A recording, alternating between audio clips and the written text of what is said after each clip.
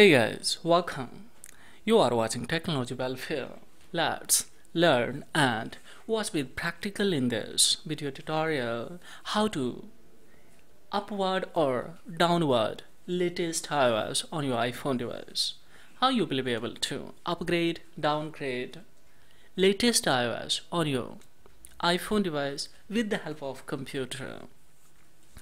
So if I check it out on this device, what iOS is working and can I upgrade or can I downgrade it? So now see guys, here 15.2.1 iOS latest one is working, but can I upward on this device?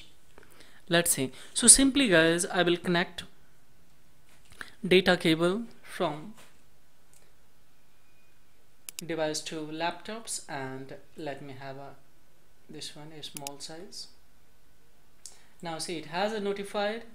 I will open this tool. This is a OS system recovery tool. This tool is a free of course, and download link I will give you below the description box via one clicks.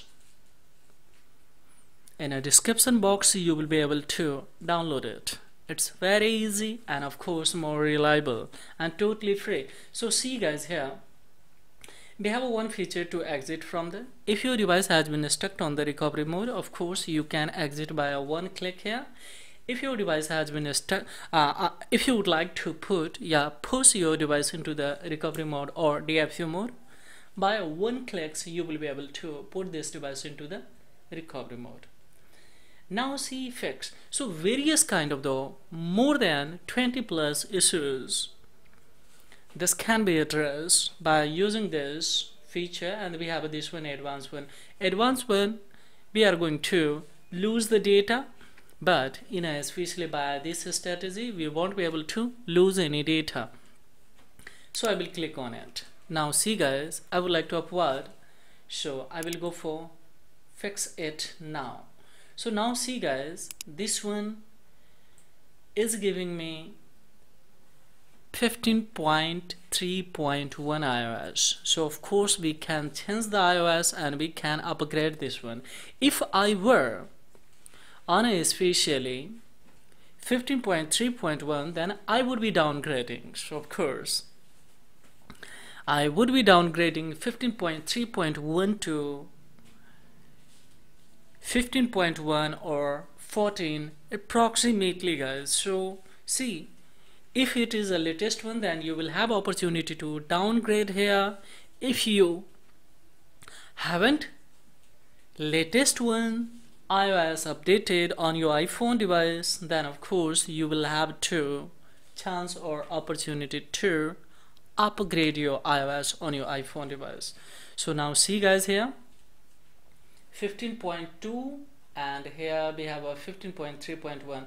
so simply I will go for download it and it will start to download. Now see how quickly it's going to download, and after downloading simply just I will go for next it, and when I will next, then of course it will be automatically updated this one without losing any data guys. But here one thing I'm not going to do right now because it will take more time. Of course video will be lengthy, so that's why.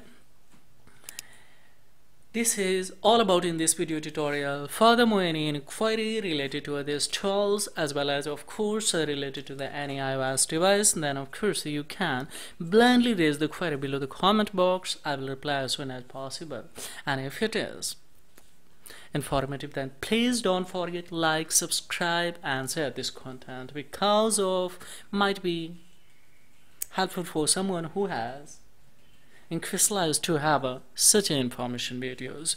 So this is all about in this video tutorial guys. Thank you very much indeed. Have a great time.